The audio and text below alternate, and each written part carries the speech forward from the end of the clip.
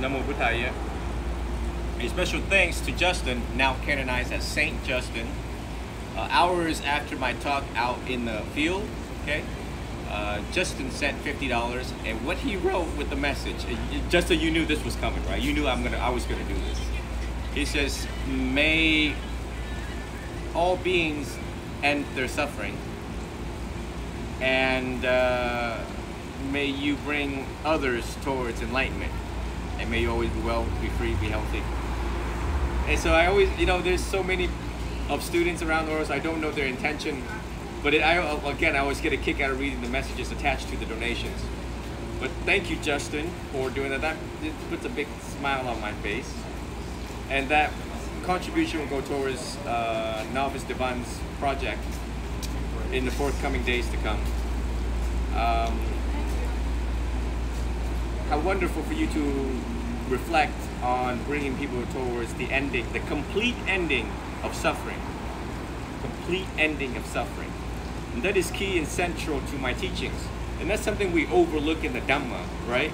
We look at the precepts, we look at all these things, the 4 foundations of mindfulness, the 4 protective meditation functions, but we forget the big picture of it is the complete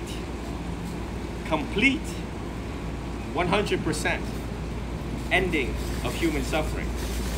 No more depression, no more anxiety, no more worries, no more drama, no more all that, just no more. End it once and for all, so that you can move on with your life.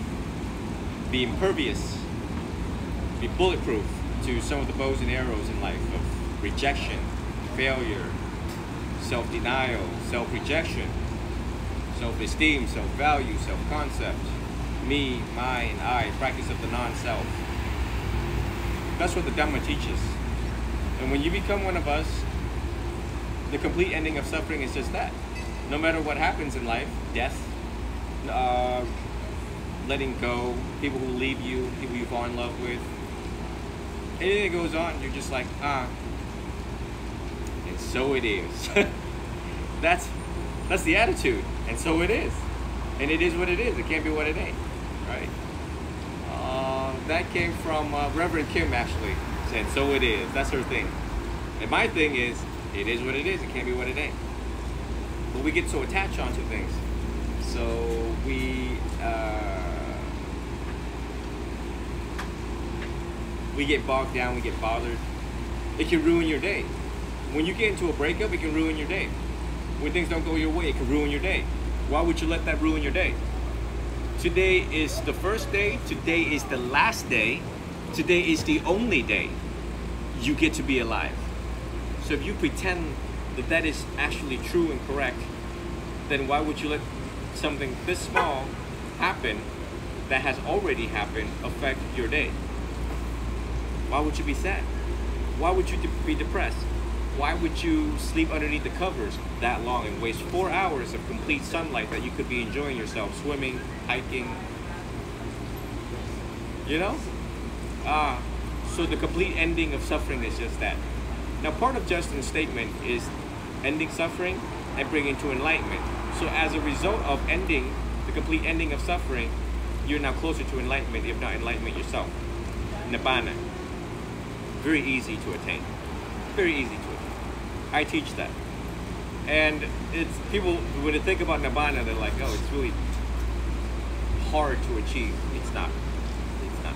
Trust me. Trust the teacher, trust the process. Once again, a special thanks to now Saint Justin by virtue of generosity, dana. The expression of giving, the expression of generosity by through giving and thinking of other people with the intention attached to it. So, brings a great joy. And quite frankly, I can do this all day. The more messages like this come in, all day. The more expressions of generosity, it may take up 80% of my talks instead of the other Dhamma talks I have prepared. May you all be well, be happy, be free, always be healthy.